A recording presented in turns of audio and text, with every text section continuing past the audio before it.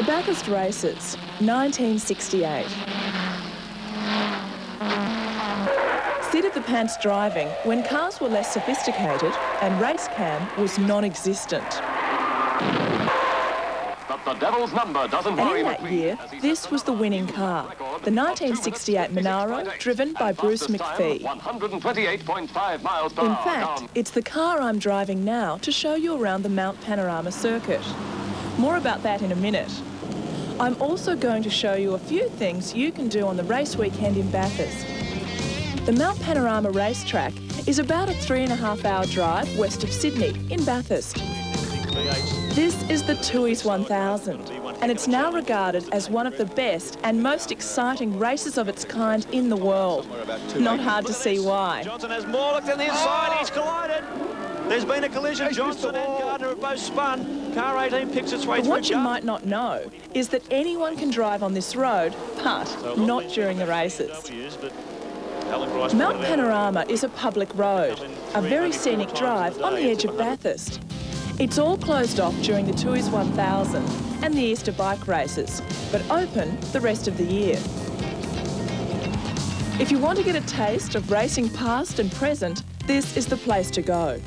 The Motor Racing Hall of Fame at Mount Panorama. Here you'll see the wind-in-your-hair style of old cars to today's big grunt monsters driven by Brock or Dick Johnson. And of course, this is where the 1968 Monaro normally lives. If you want some speed action that's both legal and safe, try the slot cars downtown.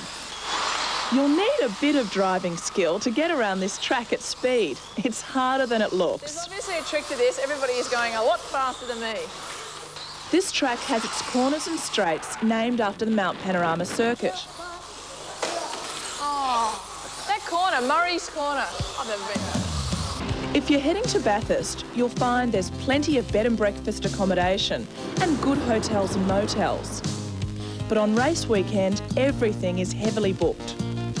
But if you have been caught out, there's still a great alternative you can try. It's called home lending. Hi Bridget, how are you? Great. The idea is that homeowners who want to go away for the race weekend can rent out their homes to race fans. Home lending is organised through the Bathurst Visitors Centre. A house like this that accommodates 10 people costs $355 per night. Smaller homes for 4 people start around $185 per night. A 10-minute spin on the slot cars costs just $3. Entry to the Motor Racing Hall of Fame is $4 for adults and $1 for children.